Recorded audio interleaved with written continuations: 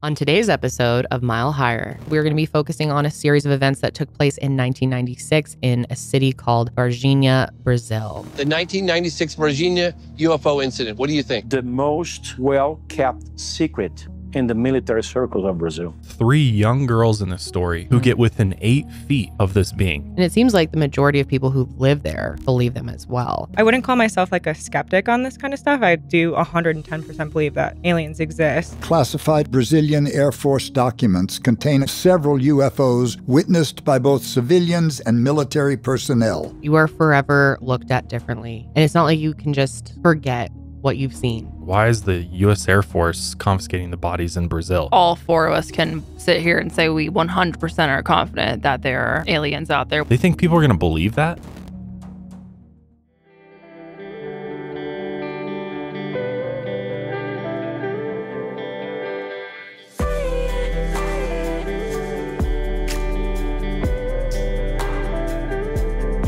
Hey, what's up, everybody? Welcome back to Mile Higher Podcast, episode 254. And today is Alien Day. We are here to talk about Brazil's Roswell. It's actually a really fascinating story. It is the most fascinating story I've come across The in most. ufology in a very, very long time. It is since quite the real Roswell, pretty much. This is probably one of the most compelling stories involving a UFO crashing, but also these beings that were likely piloting this craft being recovered. Yes. And who were they seen. recovered by? United States, baby. You know that. Initially, they were captured by Brazilian authorities. But yes, it is very weird that the United States flew their ass down there and got them. Yep. Which I have an interesting theory about that, by the way. That I'll Not bring up shocking. No, of course, the United States is always trying to be at the forefront of the UFO conversation. Mm-hmm. You know, Area 51, we all remember that. Remember those people storming Area 51? I wish we would have done that. You wish we went down there and tried it out? I don't know. What the hell? What else are we going to do? That's true. We have nothing better to do. Could have been like a Mile Higher Expedition. Meet up? Yeah. Meet up at No. Area 51? Storm it together? No, I meant like, you know, how I know we what have you're like talking company about. events. That big one where people were going to all storm it where together. they were Naruto running. I forgot. I forgot about that. Yes. Yep. Didn't everyone that did that, didn't they all get put on like a watch list or something? Yes. Did they? Okay. I guess Yeah, so. everybody got in trouble for doing that. You can't just do that. That's iconic. Yeah, there's like honestly. clips of people like walking across the, there's like a gate area or an opening where there's like the little drop down rails that come down and people are like walking into it. And it's like, what are you doing? You're stupid. They're going to come arrest you. Get your ass. And they can shoot you if they want. It's like literally posted signs. You will be shot. Mm-hmm. They don't give a damn. Why do you have a Sharpie? You're going to draw us up I'm going a to sketch diagram? the alien for you that they saw. Oh, okay. Because I saw it too We in my love that. dreams last night. Did you? Yes, I was visited. Mm. We had fun. What'd you do? Like David Huggins fun or? Yeah.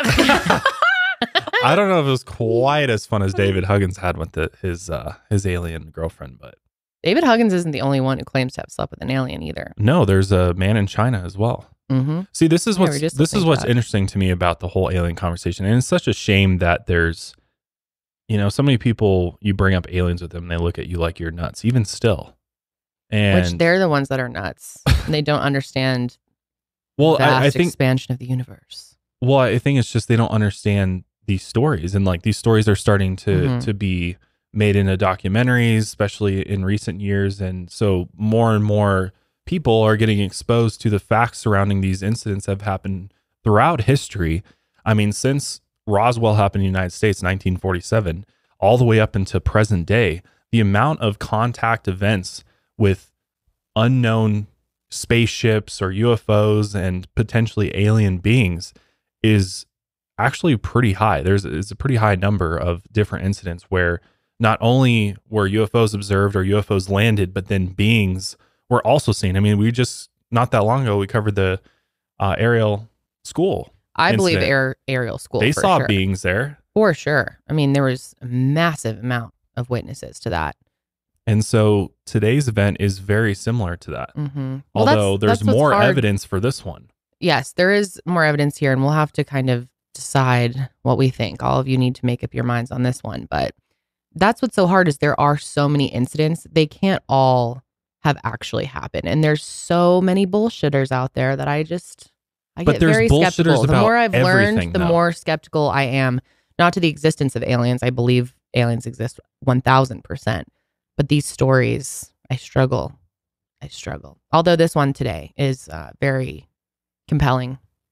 Well, I think it's hard because all of our minds have been sort of poisoned by the media and movies and things like that. So there's always that question of like, are we, creating these stories as a result of the things that we've seen before in movies and books and things like that, or And are for these clout. genuine encounters? There's just so many fakers out there doing it for attention. It's just hard to. But there's fakers in every subject of the world pretty much doing things for True. clout as well. True. So this isn't really no different. But I think the ramifications, if you are looking at this from a higher view, you start realizing like, wow, if aliens really are here and they are, crashing their ships from time to time and being recovered, that's the biggest news to ever break in human history. Mm-hmm. But it's taken so lightly because people are like, there's no proof. Where's the video? Where's the photos and things like that? But can you blame people? It's hard to weed out what's true and what's not with so much. do I need to go bullshit. back to, is seeing believing, or can you believe without seeing? I don't Do I need know. to revisit this discussion that we had, I think, on a few episodes? I don't know what the ago? answer is there. I find it hard to believe Can things that be I cannot true see. without physical proof? Of course they can. But it's harder for you to believe without the physical proof. It's harder, but I can, depending on, especially when there are multiple people, a lot of people who have witnessed something. Yeah, there's 3 young girls in this story who Mhm. get within 8 feet of this being. 8 feet. But still, that's like 3 girls. me to That's you. 3 girls. It's just 3. Yeah, and then a Ariel bunch of school was a lot easier for me to believe. All these children together. But the younger they are, yeah, like the but more that's the thing. innocent, But also I feel That's like true. more, the storytelling. yeah. And also they're just susceptible to being like manipulated into, if one kid is like, oh, remember this Right. happened, Mhm, then it's mhm. like, Oh yeah, I remember that yeah. happened. But it wasn't just these 3 girls. No, there's a number of there other are a number. witnesses, Mhm. military, high-ranking officials. Yes. I mean, this is either the greatest cover-up ever done by an entire town in Brazil, or The greatest joint bullshit. the greatest joint bullshit, or it is the most amazing, compelling UFO story Mm-hmm. to ever come out. No, it's true. And true. I just want to give a shout out to Mr. Fox, James Fox. James He's the director Fox. behind the documentary that recently came out called Moment of Contact. Very, very well done. Really, really interesting. It is. The fact that he goes down to Brazil and interviews all of these people that witnessed the event firsthand, Yeah. including the guy that literally was at the crash site where this saucer-like craft went down. There were some very compelling interviews in that. I mean, these people seem very shaken up and don't seem like they'd have a reason to make this up. Plus, there's so much Right. crossover between their stories. He did interview someone from the military. That interview was very interesting to me. And I think it's always hard with the military witnesses because they're coming forward, but they have to kind of do it anonymously because they're potentially life's at risk if they come out publicly. I mean, we all saw what happened with Bob Lazar, and whether or not you believe Bob Lazar's story, I believe whether Bob. he worked at Area 51 or Los Alamos. And so there's always like skepticism around that. But I think you have to take these military whistleblowers seriously Mhm. because especially when they're coming forward and they're hiding their face, they don't want their identity revealed. What is the point of coming forth and just straight up lying at that point Mhm. if you don't have legitimate information to tell? And your name's not attached to it. Right, So you're there's no not- element of fame. You're not making you know? money. Right. There's really no point to it. So it's like, Mhm. I find a lot of credibility with those individuals. I do too. Who aren't seeking praise and approval. And that's where people are like, well, Bob Lazar, he had an interesting story, but he also went public, showed his face, and went all over the place as kind of a UFO celebrity now.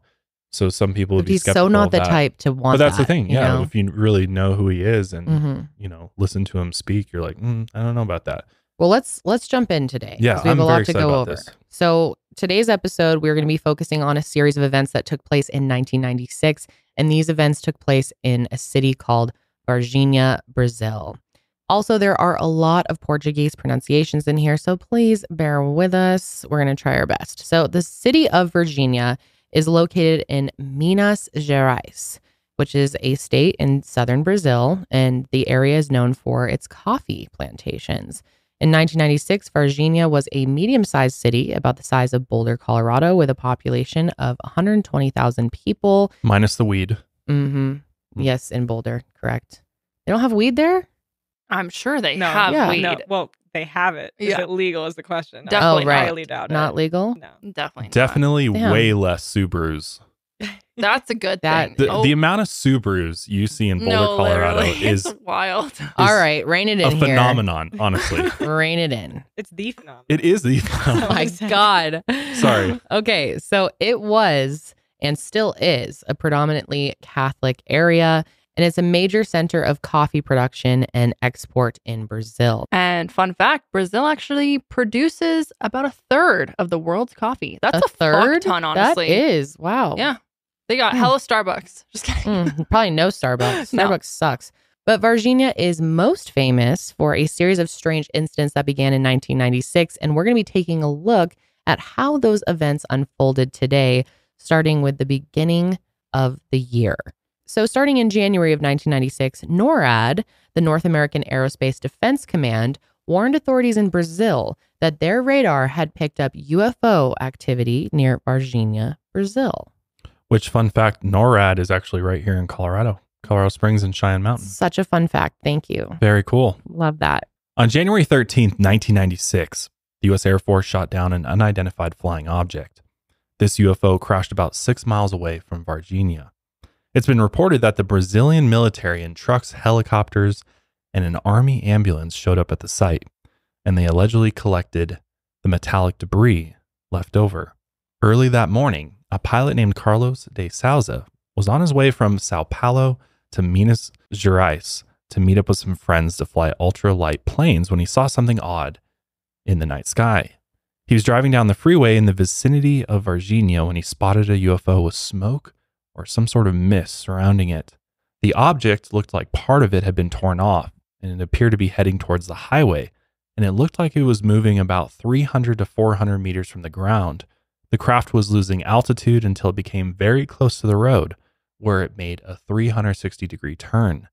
Then the craft started to gain altitude again. It was about 100 to 150 meters away from Carlos when its engines died completely.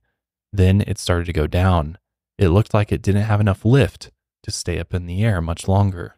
So Carlos watched as this UFO disappeared behind a hill in Maiolini Farm and hit the ground, and then a puff of smoke rose from the crash site. Now, Carlos thought whatever the strange aircraft was, there were probably people inside who needed help now. So he drove toward where he thought the UFO likely crashed.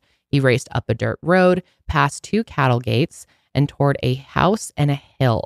And finally, he found the UFO wreckage. It had crashed in a small pasture about 200 meters away from a small white house. Now, when Carlos exited his car, it smelled nasty.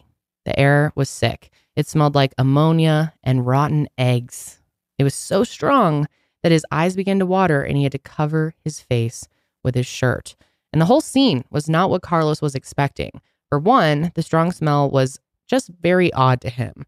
There was a big burnt circle in the grass, which we've talked about grass being burnt several times here on this show.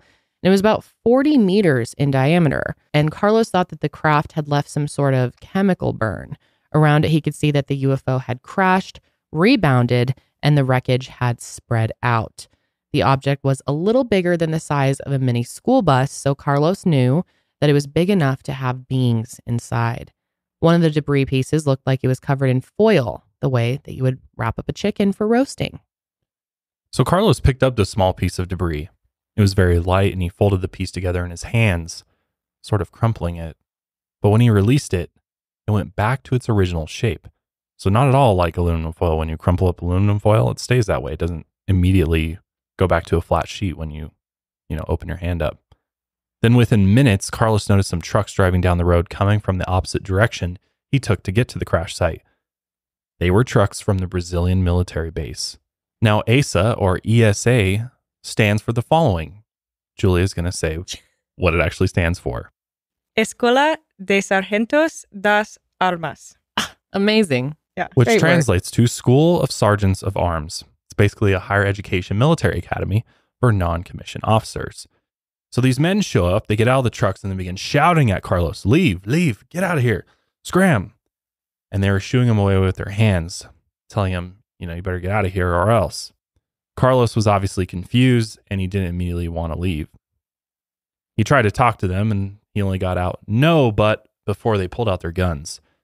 The army men started shooting at the ground in Carlos's direction as a warning. They kept shouting, go away. I told you to leave. I'm ordering you to leave. The men pointed their guns directly at Carlos, and at this point, he was terrified. So he held up his hands and said, okay. And with that, he got back into his car and hightailed it out of there. Carlos actually did give an interview to the press after the sighting, but after that, it seemed like he disappeared for nearly 26 years. So the date of this next incident we're going to talk about is not entirely clear, but it did happen sometime in January of 96, likely around the time that Carlos de Souza saw this UFO. A couple named Eurico and Aurelina J. Freitas lived and worked on this farm. Now, the farm was located off BR 491, an access road to Varginha. Aurelina was inside the house minding her business when she noticed that her cows outside had become very agitated and they were running around in circles around the house and making a lot of noise. And when Aurelina looked outside, she noticed a mysterious object in the sky about 5 meters above the ground. So she called her husband over to take a look. And when Eurico looked outside, he saw an object the shape and size of a mini school bus in the sky. The object didn't make any noise. There was a lot of clear white smoke coming out of it and surrounding it. Eurico jokingly said, "What is that? It looks like a submarine." It was long and cigar-shaped and was moving at a high rate of speed. In fact, its speed made Eurico think that the object was in some sort of trouble. The couple watched the object float through the sky until it disappeared. Aurelina stood very still and waited to see if she could hear the object fall, but she heard nothing. They claimed they were never approached by authorities about the incident, even though they reported it. January 20th, 1996 was a blustery, rainy day in Varginha.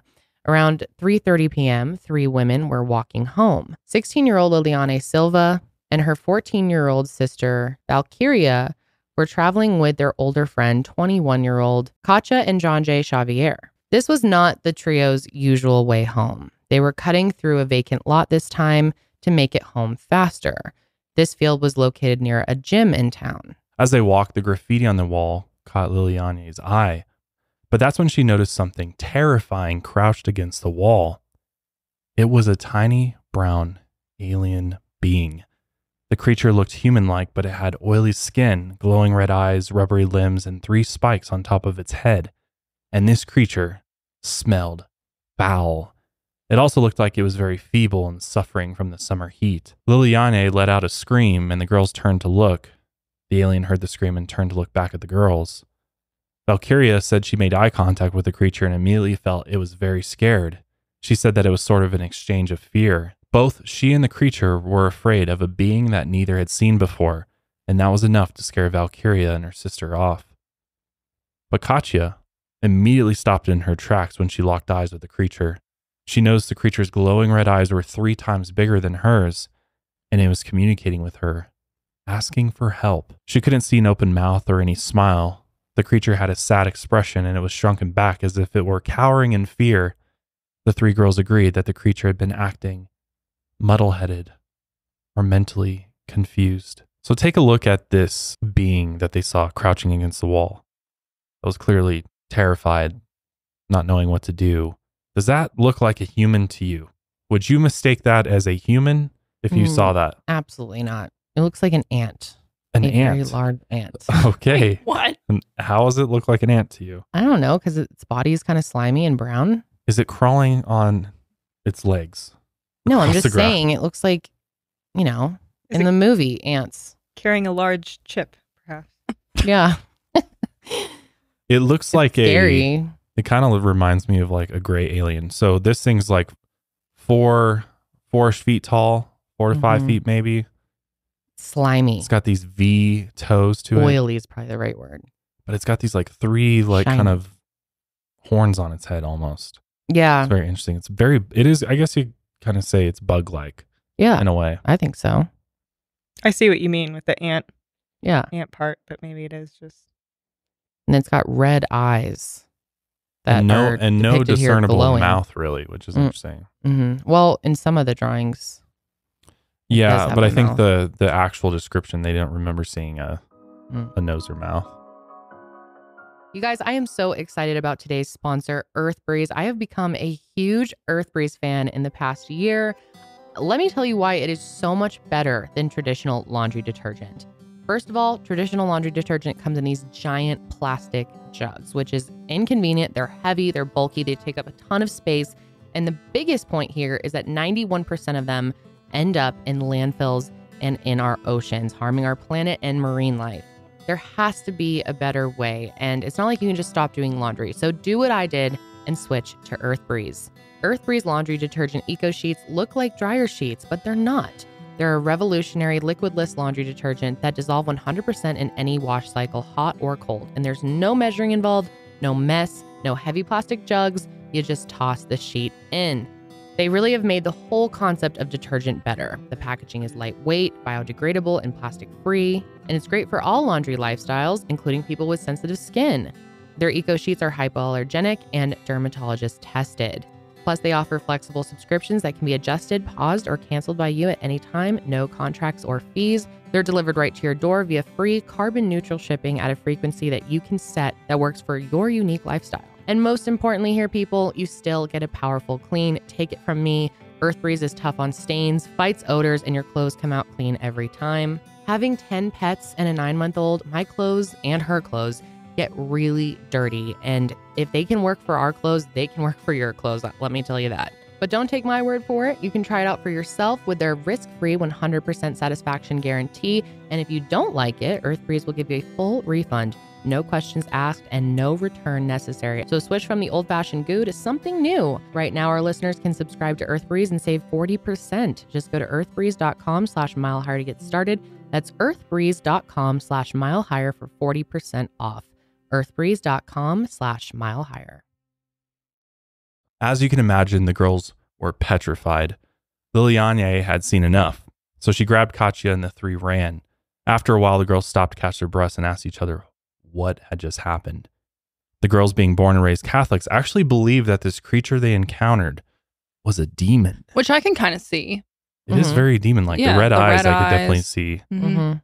So they're thinking maybe they're seeing like apparition of a demon or something, or hallucinating even. Louisa, the mother of the Silva girls, said that she had a sixth sense and came to meet the girls outside when they approached the house. She saw that they were walking and slowly kind of dragging each other and that they looked really scared. Louisa made the girls take her back to the spot, and Louisa didn't see any aliens or spacecraft when she got there, but she did smell a strong scent that was worse than sulfur. She also saw a footprint in the mud. It was a round foot with 3 long toe prints. And when the scent hit her nose, she grabbed Katya and they all immediately left. And Louisa said that she could smell the sulfur for 20 days. It just wouldn't go away. And at one point she tried rinsing her nose with alcohol and water, but even that didn't work. The girls tried telling their story at the time, but the media and the public responded with a mix of ridicule and amusement. But their stories have apparently stayed the same for 2.5 decades. Earlier that day, multiple townspeople witnessed 2 military trucks driving through town. Some of them followed the trucks to the military blockade 6 miles away from the crash site in a residential area. There were 4 or 5 soldiers blocking the street with their rifles pointed down.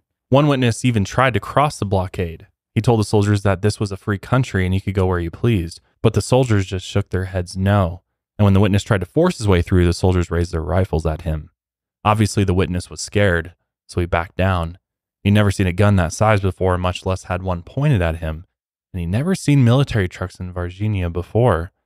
Later on, the IPM, which is the Military Police Inquiry, explained that these were military trucks going in for scheduled maintenance, of course. A Brazilian military captain named Eduardo Causa said that there was also a parade for new inductees to the sergeant's training school. The Brazilian military did perform an IPM in the Varginha incident. For some time, the report was secret and the public did not have access to its contents, but eventually the Brazilian army released their 357-page IPM report, which we'll be referencing this report quite a bit throughout this episode. According to ufologist Obirajara Rodrigues, the local fire department, which is controlled by the military police in Brazil, captured one of the aliens in the morning. They had gone to the area after several concerned residents called them and reported seeing something strange. So when they arrived to the scene, the creature had gone into the woods. The firemen followed it and dispersed the witnesses. The firemen then were able to capture the creature with a net.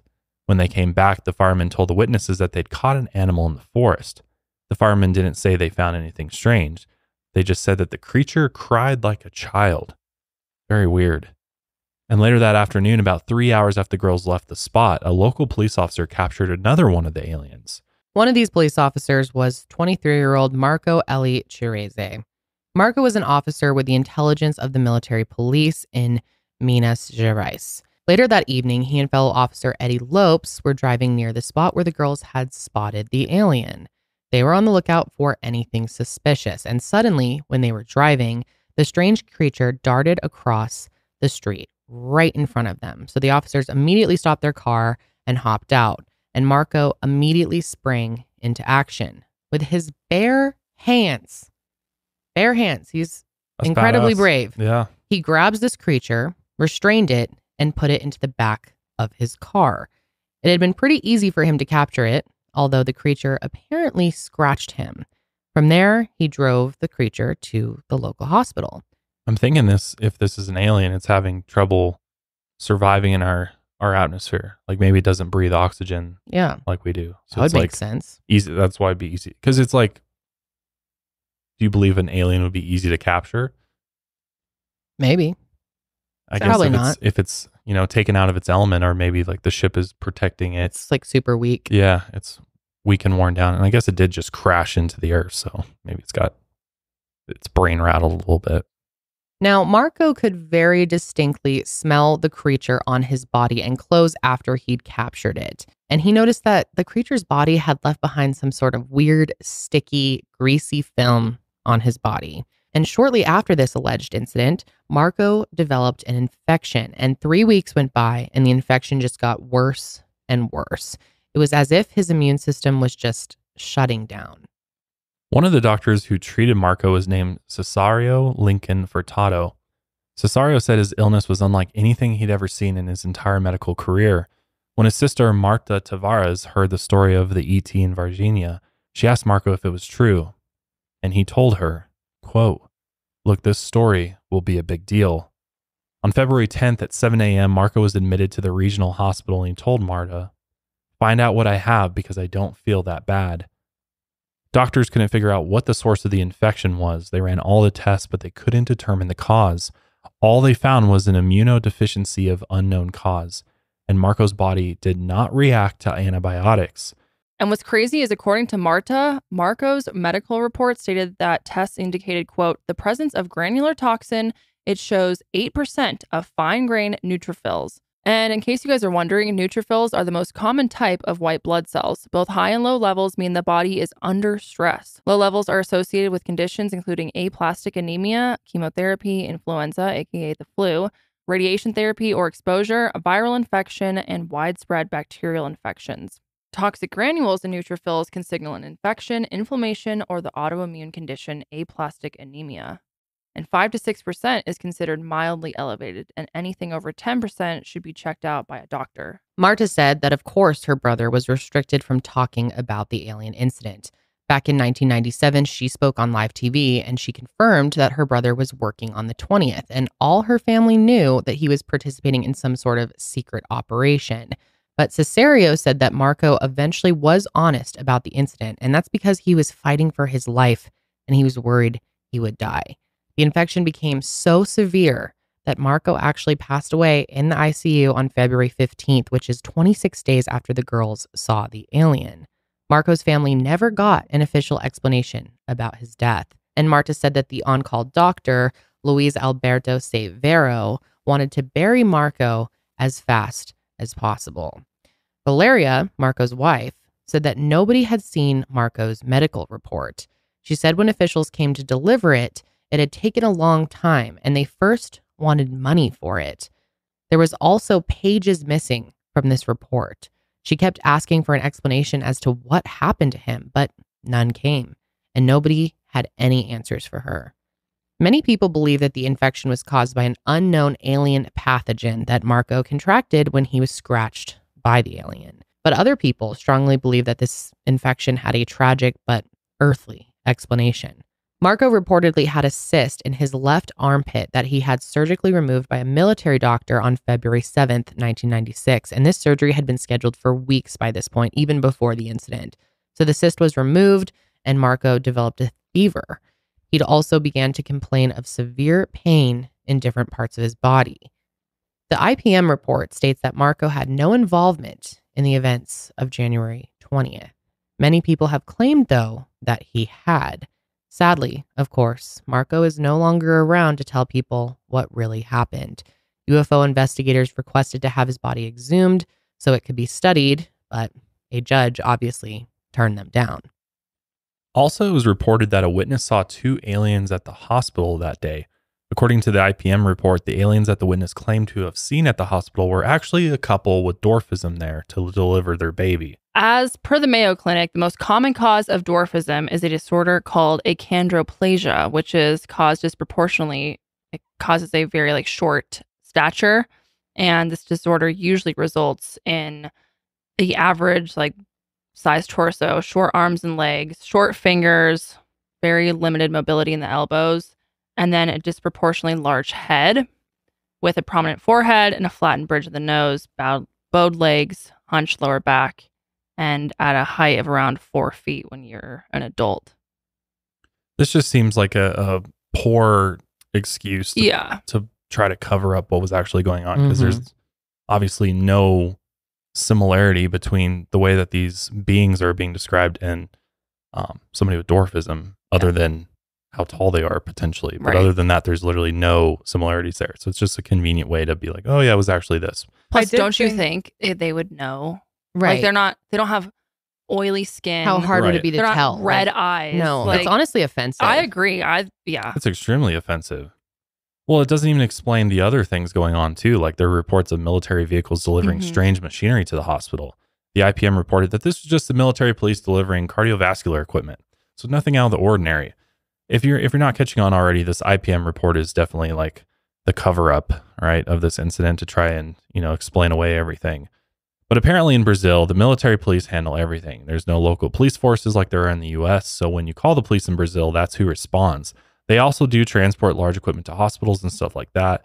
And again, the military police also run the fire department. So, the way that they're saying things happen could technically happen, but it really doesn't explain everything.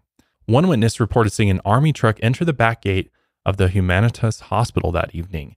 The men then loaded up the now dead creature into the truck in the presence of other military police, army men, nurses, and doctors. I believe it was like in this special box, almost like an aluminum box. From there, the dead creature was taken by convoy to the city of Três Corações, and the live creature was also loaded up and taken to Campinas, where he arrived still living.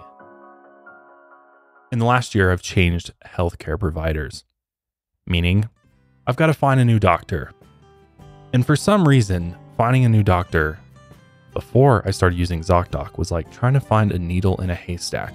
Well, ZocDoc makes it extremely easy to find quality medical professionals for whatever care you need. ZocDoc is the only free app out there that lets you find and book doctors who are patient reviewed, take your insurance, are available when you need them, and treat almost every condition under the sun. They simplify the process by going through their app or website.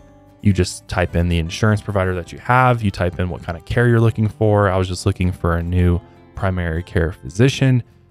Type in your zip code and boom, it gives you a list of doctors in your area. It gives you reviews, which, I mean, we're in the review age. We're reviewing everything. I mean, I'm reviewing everything from my doctor to who's scooping my dog's poop, okay? It's serious stuff out there. You got to make sure you find the right professionals for the job, and ZocDoc makes it easier than ever. You get to see other ZocDoc users and what they had to say about the doctor.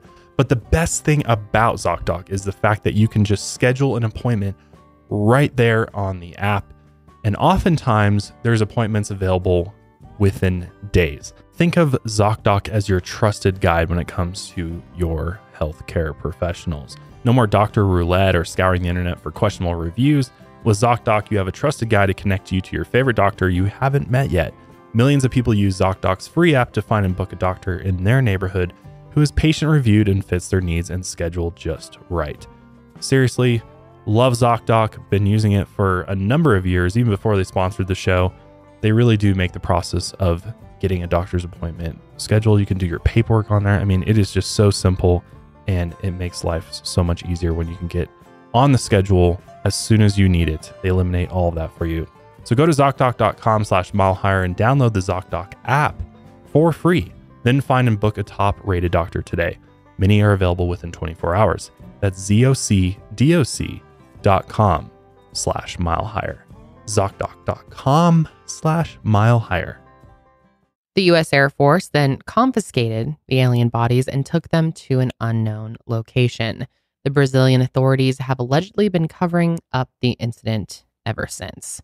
The IPM found that this ambulance transporting the suspicious parcel was actually carrying a body that was exhumed as part of an unrelated criminal investigation. I was also just going to say, too, in case you're confused, you're like, why is the U.S. Air Force confiscating the bodies in Brazil? There's actually a U.S. Air Force base in Brazil.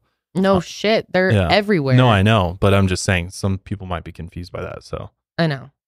No, good clarification. I didn't mean no shit to you. I'm just saying, like, they are. Oh, that the U.S. military is everywhere. I mean, they're not in every country, but yeah, they pretty much. They find most good locations in all the continents to be. So that's why they're, involved in shooting down the UFO, and they're there to recover it. So this story quickly became a very hot story in Brazil. The girls were interviewed by newspapers, magazines, and TV programs. So Nia Nadea was a reporter from TV Princesa who covered the case back in 1996, and he remembers that day well. A large storm was rolling in, and as night fell, news of the alien sighting reached the station, so he went to go check it out. But when he got to the location, he said that there were army trucks blocking his path.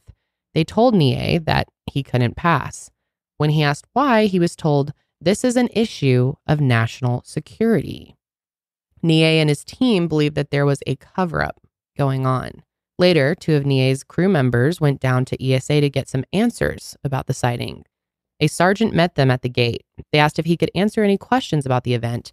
The sergeant went inside and then came back out and told them, "If you ask one more question, you'll be arrested." That's not suspicious at all. Right? Ask one more question about this and you're going to be arrested. One local woman said that the sighting was the biggest event in Varginha's recent history. She wished the army hadn't gotten to the aliens before the locals did. That's because she said the locals would have scrubbed them clean, get that nasty smell off of them if they can, teach them Portuguese, and try to develop a peaceful relationship with them. Maybe a little bit of Brazilian food on the side, let them try the native food. Stop. But they never had the chance to. No. It's really unfortunate, man. This could have been our first incident of peaceful contact. They could have become one of us. With our alien brethren.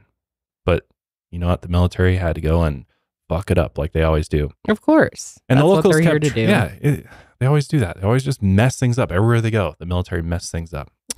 And locals kept trying to demand answers from the military about the incident. They had a pretty good reason not to trust them. In 1985, an impressive 20-year dictatorship in Brazil ended. So at the time, 1996, these brutal years were still in everyone's recent memories. During that time, the Brazilian military dealt with its political opponents by disappearing them without a trace.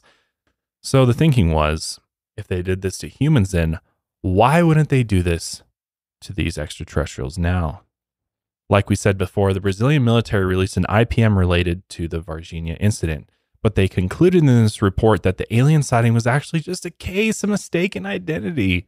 In 2016, the Brazilian news outlet G1 reached out to the military for comment on the Varginha incidents.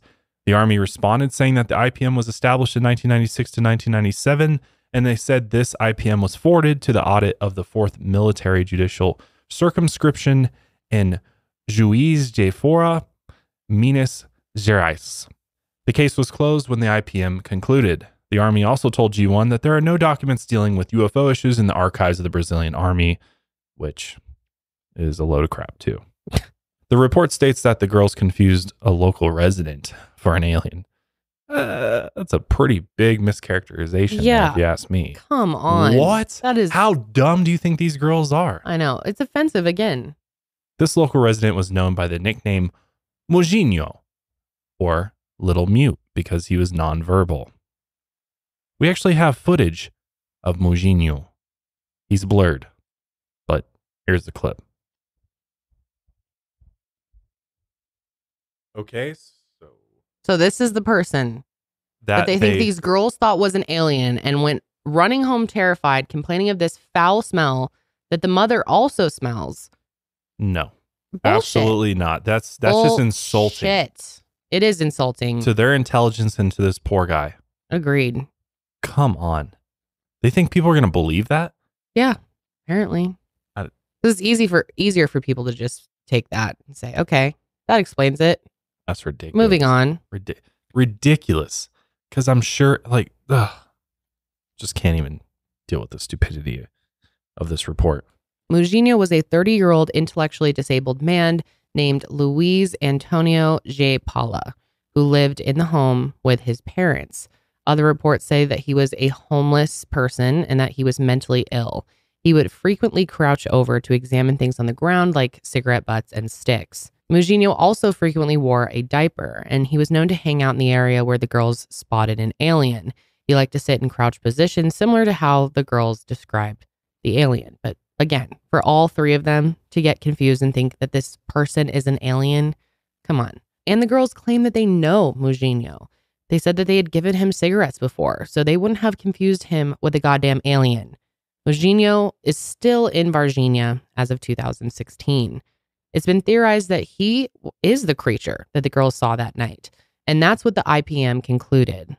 The lead author of the report wrote specifically, the more probable hypothesis is that this citizen, probably dirty due to the rains and crouching next to a wall, was mistaken by the three terrified girls for a space creature. No. Come on now. No. The one characteristic that the girls all noticed was the eyes. And the eyes, they said, they were very specific about the eyes. They said the eyes were 3 times bigger than a human eye, and they were bright red, almost glowing. Yeah, so it's not like a red iris. No. Like bright eyes. And they were kind of like almond shaped too. The whole thing was red. But many people believed a cover-up was at play, including Louisa, who had a terrifying visit from some unknown people later. One night around 9 p.m., Louisa said that 4 men she'd never seen before in dark suits showed up to their house while the girls were already asleep.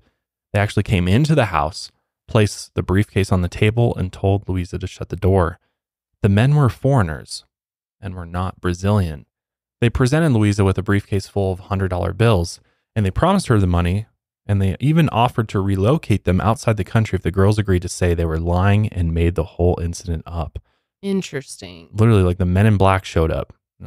Keep this quiet. We'll make you guys wealthy and move you out of here. But you can't say anything about it. And the fact that they turned that down, good move. Yeah, that says a lot. Yeah. That they turned it down. That's how sure they were. Yeah, Louisa was like, you're calling my daughters liars? How can you do that? They'd seen what they'd seen, which would also make Louisa a liar too, and she did not like that. So she told them to get the hell out of the house or she'd call the police. They, kept trying to push her and kept on insisting to take the money, but then they suddenly left. And one day, Carlos J. Souza was sitting in a coffee shop when he was approached by 2 men. They were very tall and they were also dressed in black suits. And they asked if he was Carlos J. Souza. And he started listing off his family members by name. Carlos asked one of the men who he was and how he knew so much about him, but the man told him that he didn't see anything, to shut up, go away, and if someone asks, you didn't see anything. You don't know anything, and if you don't, things are going to get very weird for you, so get out of here. The men drove a dark blue or black Opala, and they left right after they told Carlos to get out of here. So Liliane and Valkyria are both now married with children. Together, they run a snack bar in the center of the city where they sell natural juices. Katya is separated from the man that she was married to at the time of the incident, and unfortunately, she is unemployed as of 2016, although it's been a long time since then, so maybe things have changed. Here's what the girls have to say about the incident today. If they all had the opportunity to speak to the world about their experience, what would they like the world to know? Pra mim não foi boa, não. Se fosse pra me passar por isso hoje, eu não passaria. They said it wasn't a good experience at all.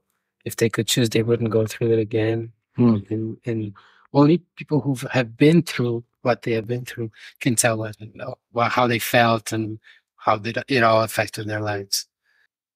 How has it changed their lives?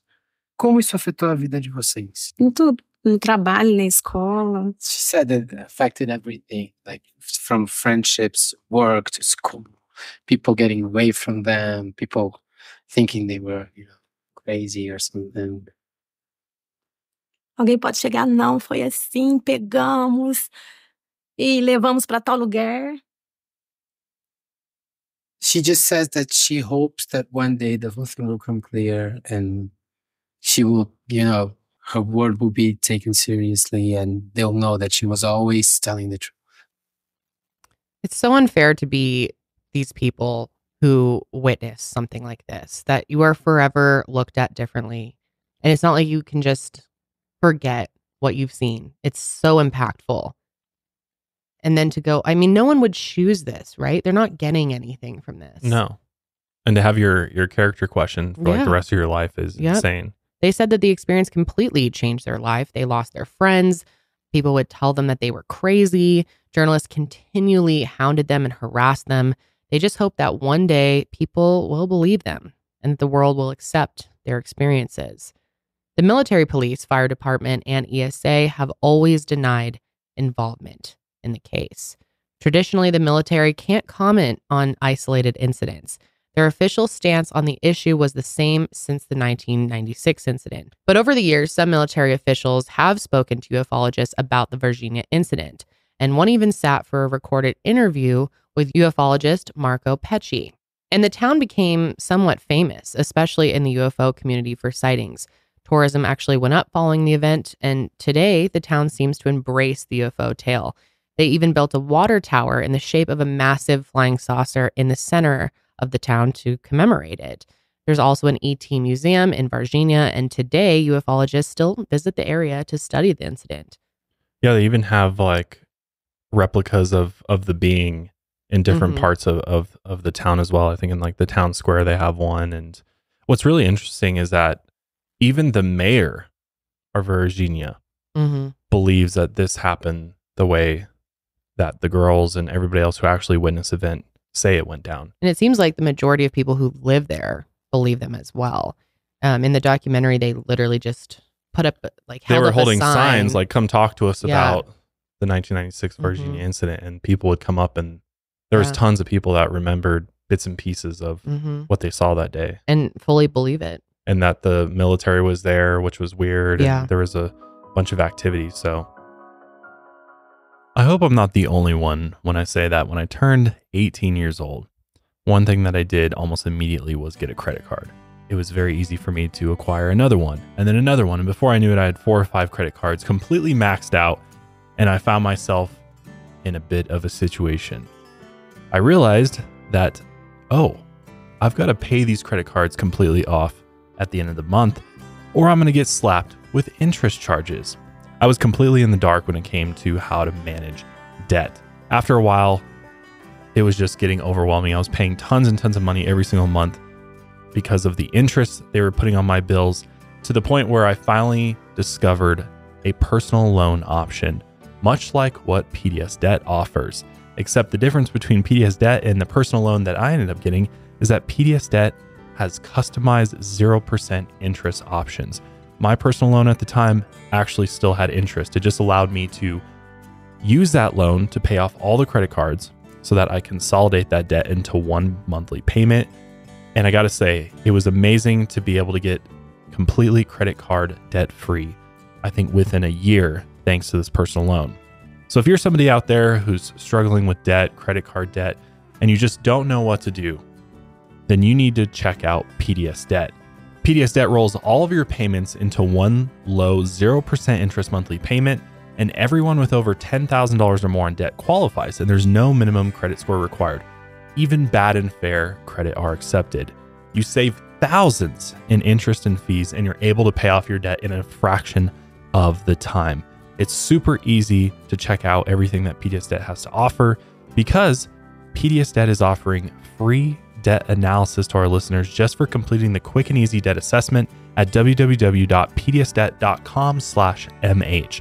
That's pdsdebt.com/mh. Take back your financial freedom today by visiting pdsdebt.com/mh. In 2022, the New York Post spoke exclusively with two people who had reportedly had knowledge of the Varginha UFO incident. One of them was Vittorio Paccassini, a civilian UFO investigator. Vittorio told the Post that in 2012, a senior Brazilian officer showed him a 35-second clip of the creature. Here's how Vittorio described the clip. He said it was skinny, weak, and fragile. It had brown skin with an oil or grease on the body. It had a big head with red eyes and no pupils. The face was like a reptile, almost like a frog with strange red eyes, 3 times bigger than ours, and 3 protuberances on the top of its head. Vittorio said the creature was alive, but it looked like it was about to die, and it made a little sound like a bee. He claims to have taken 7 interviews with at least 7 military officers about the Varginha encounters. He says he's holding these tapes in a secure, secret location, and he actually accused the Brazilian military of covering up the incident. Vittorio says that after he did this on 4 separate occasions, drivers have bumped into his car on the highway. 2 shots were fired at his car during the 4th incident. He says he's gotten hundreds of death threats, and he actually moved to Italy in 2004 in order to escape the harassment. Vittorio actually wrote a book on the incident with journalist Maxis Izis Porges that was published in late 1996. The Brazilian army in their records labeled the book and its authors as naive and said they give credibility to untrue statements, so basically called them liars. He was spoken to as part of the IPM, but since the army concluded the Varginha incident was all a misunderstanding, nothing ever really came of it. Another UFO investigator named Patricia Fernandes Silva claimed that Brazilian officials spoke to her about the incident. She said that in 2014, after the Varginha mayor learned that she was a UFO researcher, he invited her to an office building to talk. Patricia said that she was greeted by the mayor and 4 other officers. They interrogated her for hours about the incident, even though she told them that she'd never even researched the case before. She said that she had heard of it, but had no involvement in it herself. At one point, the senior officer asked the others to leave the room, and that's when he showed Patricia a colored photo. It had been shot on film and printed on Kodak paper. The photo showed 2 creatures. One was dead, and the other was crouching the same way the girls had described in 1996. Patricia said that the creature had 3 high abscesses on his forehead, and she said that the creature's eyes were black, which was the only difference between her and the girls' descriptions. The creature had that same shiny, wet, damp, greasy skin like it had just stepped out of a pool. But she said it was not oily, but kind of gooey looking. The creature's mouth was also very small. The senior official asked Patricia, "Are you sure you don't know anything about this day? Look at the photo." Patricia was scared, but she told him that she had no knowledge. Now, Patricia said that the former sheriff had cupped hands, and he struggled to take the photo out of an old newspaper inside of a transparent folder. And the sheriff explained that his hands had been paralyzed after he tried grabbing the creature by the legs back in 1996. If that's true, that is interesting. How did that work? Some kind of like, I wonder if it's because whatever the substance on it, whether it's gooey or oily, is like it seems like it's a toxin or something. Yeah. Interesting. Very weird. The Varginha incident has attracted a lot of attention recently with the release of director James Fox's film, which I mentioned at the beginning of this episode, Moment of Contact, which is available for free to watch on Crackle, or, if you want to support James Fox, you can rent it on Amazon Prime and YouTube as well, which you might have actually seen a prior documentary that James Fox put out called The Phenomenon, also very good. In Moment of Contact, James takes another look at the incident. He actually flies to Brazil to interview townspeople and witnesses to the UFO and alien visits. Here's a clip of James Fox interviewing some of the people of Varginha. The 1996 Varginha UFO incident. What do you think? A maneuver of that size with so many vehicles, involving both army and police simultaneously, they closed the roads and wouldn't let us pass. Something happened that left us very suspicious. I really believe in the ET case in Varginha. It was round, a round shape. It was round, and it was turning. It seemed to be looking for something because it came closer. So we were only here for an hour and a half, and I can't believe how many people we got to come forward. What I love about this case is it's recent enough where people either heard accounts or experienced things themselves. That's a great point. I think most of the times when we're talking about these UFO stories, it's from years and years and years ago. So it's really hard to kind of like wrap your head around it and necessarily believe some of the eyewitnesses. And obviously it's coming through text most of the time. They don't have like actual video interviews of people who witnessed it, but they just went into the town square with signs and these people just came up to them and started talking about it. James also talks to Carlos J. Souza, the ultralight plane pilot who saw the UFO crash in the Myelini farm. After 26 years, James and his crew actually took Carlos back to that pasture to see if he could still find the crash site. As you can imagine, a lot has changed in 26 years. A lot of those visual markers that Carlos had were now gone. But thankfully, Carlos was able to find the crash site. And this is why you need to watch the documentary, because you can watch this scene play out in its full length. And he actually becomes very emotional to the point where he like kneels down on the ground and you can just tell like those memories are coming back in. And it's so overwhelming for him emotionally that he actually starts crying. And he says, beings died here. He's sad for the aliens that died. Yeah. It's pretty amazing. Yeah. Pretty powerful. James and his team also spoke to a family who saw a UFO hovering over the area of the alien sighting and capture. It looked like it was looking for something, like it was doing a grid search. Maybe it was like aliens looking for the others, like looking for its crashed comrade. The family was respected in the area, so they didn't want their faces shown, but they did give filmmakers their story. The father said that day he had gone outside to pick up food from a motorcycle delivery man, and that's when he noticed a large object over the house. One of the girls saw a red light. It was very red, solid, silver, all around, spherical, and it was rotating very fast. The father said it was a flying disc. It looked very abnormal, like it was from another planet. The two girls were scared, and the three of them all watched the craft for 10 to 15 minutes as it hovered and rotated like it was searching for something. About a week later, people came. Ubira Jara and some Americans, as well as ufologists, and even people from NASA apparently came and talked to the family for a while. But they told the family after they talked that this conversation never happened. Another witness that was in the Brazilian Navy told James that he was at a bank making a transaction when he saw a bunch of Navy vehicles entering the ESA barracks. This witness finished up at the bank and went outside, where he saw Navy helicopters over ESA, which he thought was unusual. He also saw a Navy truck parked outside, and they were quickly shoving a metal box inside of it. The witness was wondering why they would be taking this box out of the infirmary. Navy men were ordering people to get out of there. The witness said that the commanding general had heard rumors that they'd gone to Varginha and picked up some creature. The witness's squadron was involved in the transportation, so he avoided talking about it. But soon after, the drivers who went to Varginha were ordered to go to the commander's office. Nobody ever saw them again. Their captain, Edson Ramirez, left for Brasilia without saying goodbye. James also talked to an anonymous radiologist who worked in the regional hospital in January of 1996. The radiologist said that there were a lot of military police presence outside of the hospital on the 20th, and nobody was allowed to move in or out. The witness noticed some army and policemen who had a box and something inside of a black zip body bag. They asked the radiologist to perform an x-ray on these parts of the creature: the skull, cervical spine, thorax, abdomen, pelvis, and arms and legs. The radiologist said the military men kept their eyes on him at all times to observe what he was doing, but they didn't speak to him or each other. The x-rays were developed, but the radiologist didn't see them. They were all taken by the military that day, which was odd because as the radiologist, he usually verified them. Someone then thanked him for his work, told him his job was done, and instructed him not to comment on anything he saw or did.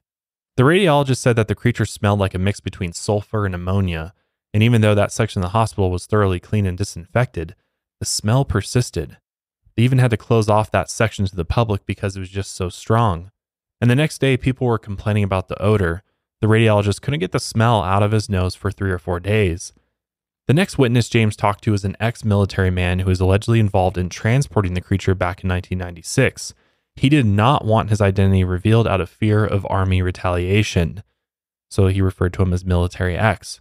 And he told the filmmakers that June 20th was a normal day at first. Around 9 or 9:30, he was summoned to an officer named Vanderlei's office. Military X and the other officers were told to round up trucks for a mission. They didn't say what the mission was, they just said they were going to Varginha. The men were then ordered to follow some unmarked non-military vehicles. One of them was a combi.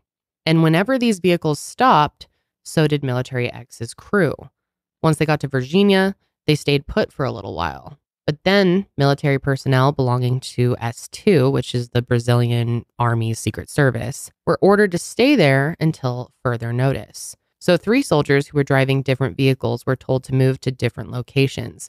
Military X followed an S2 member through the downtown area, past the regional hospital to Humanitas Hospital. They were ordered to back the trucks into the back gate of the hospital. And inside the hospital, Military X saw a stainless steel table with a box on top. Doctors and people carrying clipboards were analyzing the creature, and it seemed like they were scared of it. When Military X saw the creature, he saw, quote, a different creature with very oily skin, like silicone, and this made him scared. The other people in the room seemed very tense and unsure of what was happening. And the creature's foot looked like it had split V-shaped toes, kind of like the Vulcan salute. This led Military X to believe that the creature was not human. He couldn't look at it very long before he himself got frightened. When he turned away, his expression changed. A fire department soldier waved Military X away and told him to leave. So he took a step back and turned to leave. But on his way out, he noticed something to the right of the box. There was a soldier with a camera slung over his shoulder, but he wasn't filming though. But Military X believes that there is video footage of this creature. On January 22nd, 1996, Military X drove the creature from Humanitas Hospital in Varginha to the EDSA base in Tres Corações. It stayed there overnight, and after Military X and the other officers parked the truck, soldiers started asking what Military X and another officer saw. Military X said that he thought he'd seen a burnt man or something like that, but the officer stopped him and he said, "No, that's not what you saw. What I saw was supernatural." The next day, the creature was transported via convoy from EDSA Tres Corações to EDSA Army Base in Campinas. Military X thinks they did a study on the creature there, but the rumor was that it was being taken to the United States because Brazil was not equipped to take care of it. Military X has said that if anyone talked about what they saw that day, the punishment would be very severe. So this was something that he had to live with and keep a secret for his entire life. James also talked to an air traffic controller, Jose Manuel Fernandez, and he and his unit were tasked with monitoring specific airspace over the state of Sao Paulo. So what he knows of the Varginha incident is this. A U.S. Air Force aircraft landed in Campinas. 2 helicopters took off from the Campinas airport to an unknown place that was later revealed to be Varginha. The helicopters picked up something unknown and then returned to Campinas. Then the unknown parcel was loaded into a U.S. Air Force plane. The U.S. Air Force plane took off, and that was that. Jose and his unit were instructed to keep quiet about the mission. Brazilians supported the ground operation only, but the rest were Americans. Jose knew that Americans were involved because they landed without the authorization of the Brazilian government. The mission was a secret, and it was a U.S. Air Force plane. For 26 years, nobody was able to get a hold of Eric Lopes, the officer who witnessed Marco capture the creature. James Fox and his crew were able to track him down at his home. But when they tried asking him questions, he wanted no part of that. He told them to leave or else he would kick them out with bullets. Marta said that back in 1996, the police told her mother that the story of the ET was true, but they couldn't admit to the public or else the population would collapse. There's so much damning evidence here to push me in the direction of that this was real. This really happened the way that all of these witnesses to various parts of the story said it did. I mean, the fact that there was this huge military presence there out of nowhere, seemingly. And this is coming from someone who was in the military themselves. Right. Like we said earlier, very scared to do this interview. Did it, with his back facing the camera. Yep. Plus, I think what's leaning me in the direction of belief as well is the similarities between people's stories. They really line up. Yeah, and the drawings of the creatures are all consistent. They all look pretty much the same. They all have the same characteristics. So, and this was more recent. This is only 96. So I know that seems like ancient history to some out there, but this really wasn't that long ago. So we were alive. A lot of it was a little toddler, playing with my little UFOs and my little alien action figures while this was going on. Oh, come on. You weren't allowed to have that stuff. I was. You were? I watched E.T., yeah. I watched E.T. as a kid. Yeah. E.T. You were the scared movie. of it, right? No, that was my brother. My brother was terrified of E.T. I loved E.T. I thought E.T. was amazing. My brother is absolutely traumatized by E.T. I see why. E.T. is It was a little scary. freaky. Kind of looks like these creatures, though, a little bit, doesn't he? E.T.? He kind of does. Without he had the the red eyes, I slimy guess. green or like brownish skin. Yeah. I feel like his feet are similar, too. Doesn't he have bumps on his head, kind of? I think his head's actually smooth. Oh, is it? I almost wonder if the bumps on the head are a result of the crash, like the abscesses or something, or it was like a reaction to being in this atmosphere or something. So with all this said and done, you think this happened the way that they believe it went down and what everybody witnessed? Yeah, I mean, I can't say for sure. Like I said, I tend give me a to percentage lean that way. out of a 100. percentage of belief. I'm going to say 79%. 79%? Yeah. Where are you? Like a C plus? I'll tell you. Yeah. Because it's hard there's not that many people. Actually, there's even more soldiers that have come forward over the years to give testimony that they were a part of this operation that took place that day. Well, I'm just saying, aerial school phenomenon, I believe 98, 99%. I'm why pretty is that sold higher on that for you than because this? there's so many people. But they're kids. That makes me believe them more because I don't think they'd be able to all consistently tell the same story.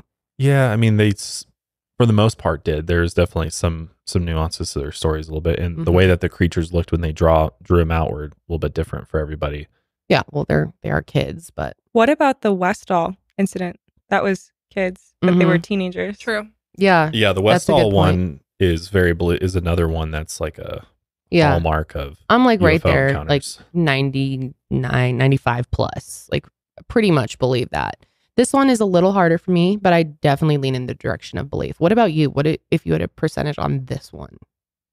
Very high, 90s. Okay. 90s for me, for sure. This is up there with Roswell and Westall. I still have some and questions some of the about Roswell. Some of it. Well, because it's the first one and it was so long ago,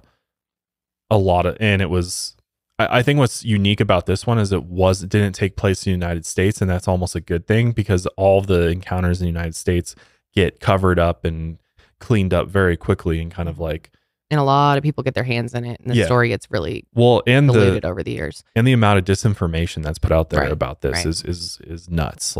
There's a lot of people that are planted by the government and national security agencies that disseminate information that is just straight up lies along with some truths there. So you never know, what's actually real and what's not. Right. And they do that on purpose because, it's always the lies that overtake the truth. So it discredits every single person that comes forward. They might say a lot of credible things, but then, they throw a few lies in there and then they're automatically discredited. Mess it up. Exactly. Yeah. What do you guys think as far as percentage of belief in this case? I would say probably 80 to 85. Oh, more than me. Wow. Impressive. Yeah. I mean, I don't know. I think a lot of them are very compelling. Watching the interviews is, very interesting, and how much involvement there was, how there's multiple people involved. You know what I mean? It's more convincing when there's more people who are involved in the story versus just like someone, similar to the aerial phenomenon. So yeah, that's kind of where I stand. So you don't think this was a hoax at all? Be a very elaborate hoax. Yeah, I was gonna say, I feel like it'd be a lot of work. The amount of people that would have to be in on it. And like, why are you? Yeah, and it's not like it's all military personnel either. Right. It's like just average citizens. So it's very hard to control that. What about you, Julia? It's kind of hard for me to like assign a number to, like, do I believe that all of these events happened? Do I believe that certain ones did, certain ones didn't? Do I believe that the people believe that they saw what they saw? Like, it's all kind of like very different questions to me. And I think I stand the same. Well, I don't know about the same, but I don't know. I wouldn't call myself like a skeptic on this kind of stuff. I do 110% believe that aliens exist. I don't know. It's just hard because I am kind of one of those people that's like, where's the video? Yeah, that's what's hard is like with all of these claims that we've ever talked about. There's never like a video or a picture really. You kind of just have to take these people's words for it, and obviously there's like drawings, but there's also this is kind of interesting. So there could be a reason for why we don't have amazing video photo evidence for it, is because the technology of these craft and the way that the propulsion systems are designed is that it actually distorts the way that our cameras actually capture them. So that's why they usually look fuzzy and look grainy, is because of the way that their ships actually work is they're not actually fully in this reality. Like they're kind of bleeding between dimensions because they're able to traverse space and time in a much different way than we know of space travel, right? Like they are able to actually move through almost like portals in space and time in order to get great distances across space. And so when they're actually coming into our visible eyesight, or in a place where we can see them, it is, they're kind of like, it's like, this bleeding over effect where it's kind of like distorting the gravity and the actual space time that it's in. So when you're taking pictures of it, that's why they always look grainy. And even like videos, even when the military captures photo and video evidence of it, it still doesn't look perfect, because we're like, oh yeah, well we have 8K cinema cameras now. How come we can't get an 8K cinema film on capture of these UFOs? And it's because I don't know that our technology has the capability of doing it. I don't know that we would be able to, even if we had a clear-cut shot of it. I think there's definitely better photo video evidence out there, but it's being suppressed by the intelligence agencies and the powers that be, because it is too compelling. It's even more compelling than what we have. But I think we have plenty of evidence that is compelling enough to make one believe. And just look at the sheer vastness of the universe. I mean, it doesn't make any sense that there's not life elsewhere out there in the stars. No, I think all four of us can sit here and say we 100% are confident that there are aliens out there, whether or not they visited or are currently here.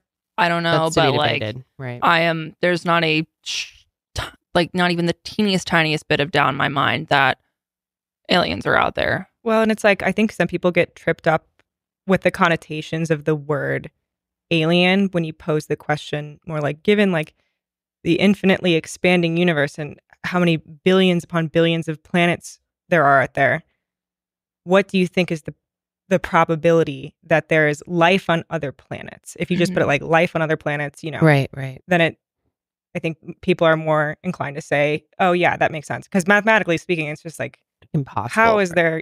We can't be the only ones. No, we're not alone. Since we're talking percentage of belief, what percentage would you assign David Huggins? I have to bring up my man David. My favorite. He's one person with. I would be. I'm less inclined to believe him. No shit. I would say like way less, like Yeah. less than 50. Less than 50. I would say I'm like a Wow. solid 10% on David. Oh, so way less than 50, right? Yeah, like I really do not Well, I don't want to believe. offend David, but if No, I'm I being love David. honest, I love him. He's a nice lad. Yeah, I I'm just, doing like 20%. David's Okay. paintings are really beautiful.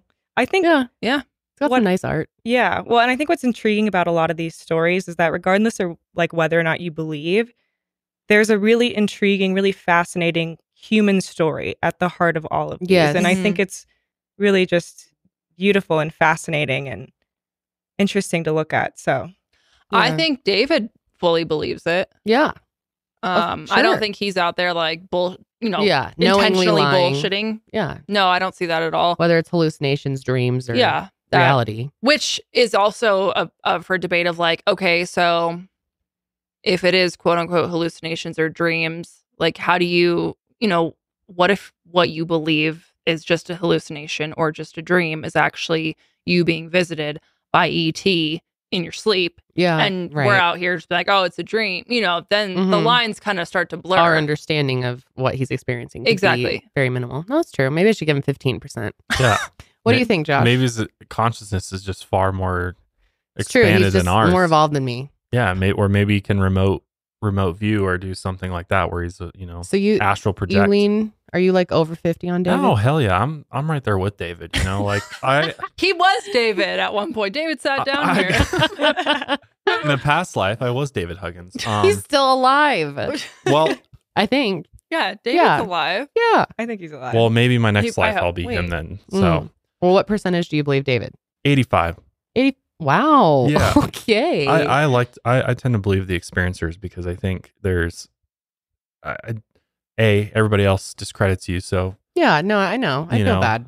no, it's not that I'm I being a feel little bad. I'm harsh just on like Dave. I do think there are people in this world that have expanded consciousness and abilities to Mhm. visit other realms and interact with other cosmic entities that we can't even begin to dream about because we're all so damn closed-minded and we're No, you know, it's just living the in sex these with aliens prisons, thing that everything. just gets me. I don't yeah, know, it's well, hard. you know what? Everybody's got to have There's- sex, man. It's part of life. So There's people who claim to have sex with paranormal, yeah, No, that's true. spirits. So- Yeah, absolutely. and maybe what you've touched on this before, Josh, like is paranormal, like ghosts, quote unquote, traditional, what we think of as ghosts, also the same as aliens to some extent.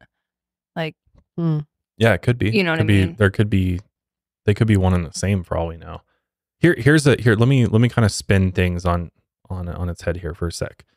So one other theory that I've really started to delve into is this idea of I always find it interesting in all of these alien stories that the aliens are all fairly similar in what they look like physically. They all kind of look like the classic gray alien, big heads, big eyes. They're always like this similar build. They're short and smooth skin and all that. And I find that I'm very curious about that because I almost wonder if that is by design and on purpose, but not because they're some extraterrestrial being from another planet, but in fact they're man-made. And one of the things that I think about constantly is I 100% believe that there are these UFOs or these objects or whatever they are, UAP is the term that they use now, unidentified aerial phenomena, that has been recorded for thousands and thousands of years.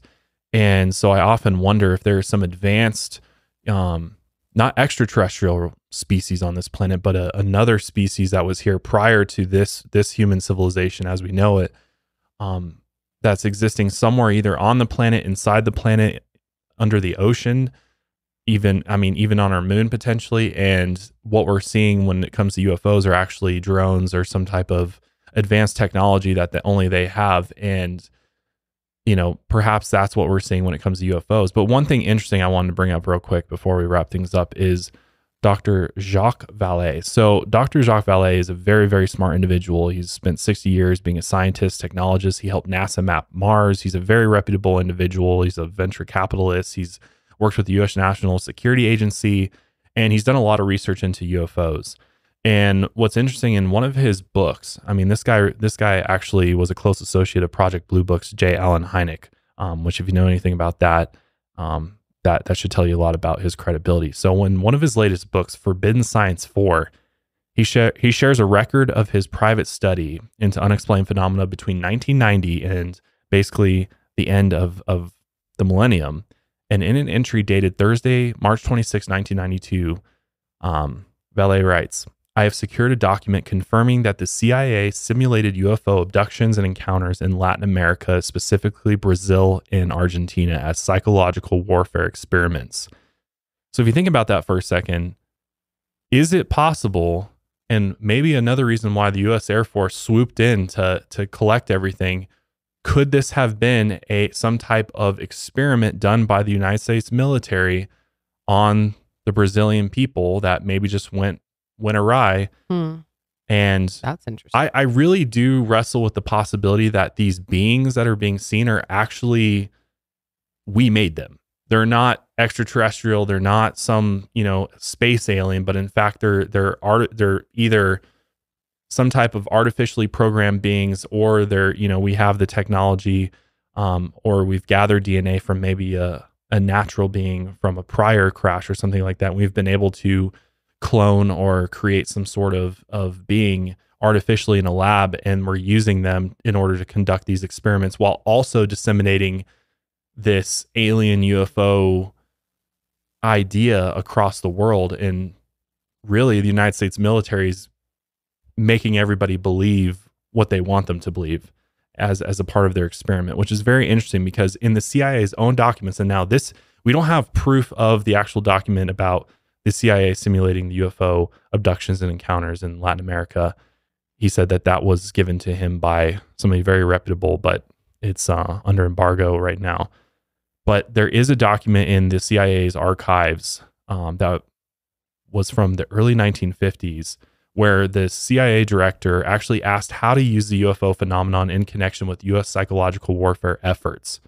So if you think about that, I don't think it's totally out of the realm of possibility that the United States is using UFOs in the way that we know them and aliens in the way that we know them in order to disseminate information and sort of the story of alien and UFOs in the way that they want us to know it, because maybe the real reality is far different and far more potentially sinister or serious than they want us to believe. So in fact, they keep this story of like the little big-eyed aliens and their flying saucers kind of in our minds at all times to distract us from the real reality.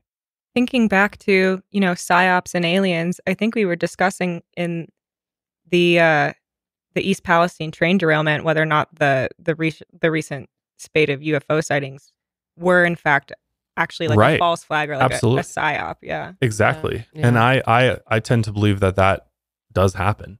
That they use these things to distract you from bigger, more serious things that are happening. It seems to be a pretty common belief among people too. Well, yeah, I mean, we know for a fact that they've done false flag. Oh, for sure. Attacks events over the years. So, but it seems like surprise me. More often people are questioning most, recent events, wondering if, it's all a facade in a way. Yeah.